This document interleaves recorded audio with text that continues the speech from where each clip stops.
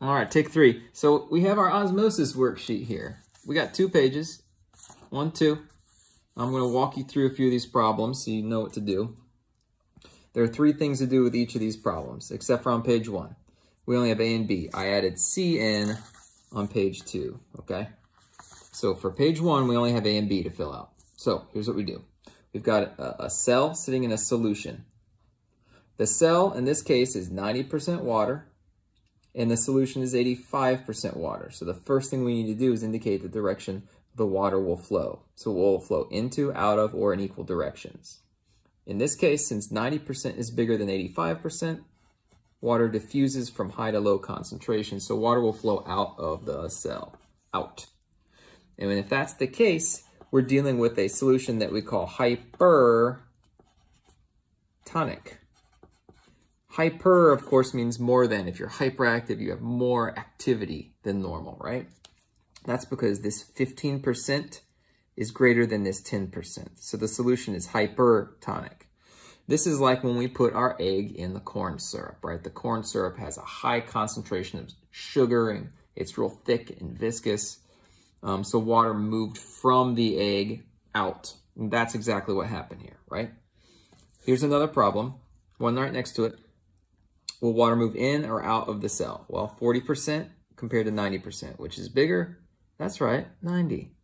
And if that's the case, water will on average flow into the cell, making it bigger. That's what happens when we put our egg in our water.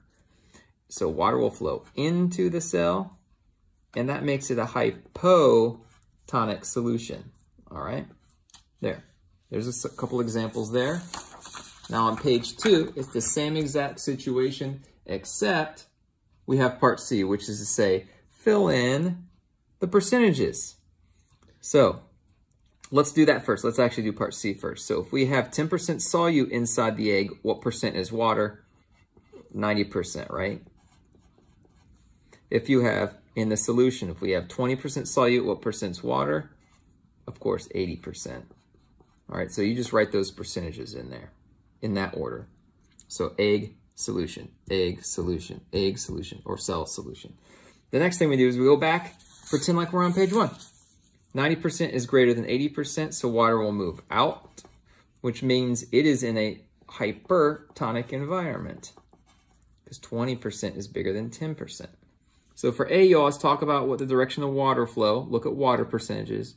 And for B, to figure out if it's hypertonic or hypotonic, you got to look at the percent of the solute. Okay, here's this other one. We got 60%. How'd I know that? Because the rest of it's solute.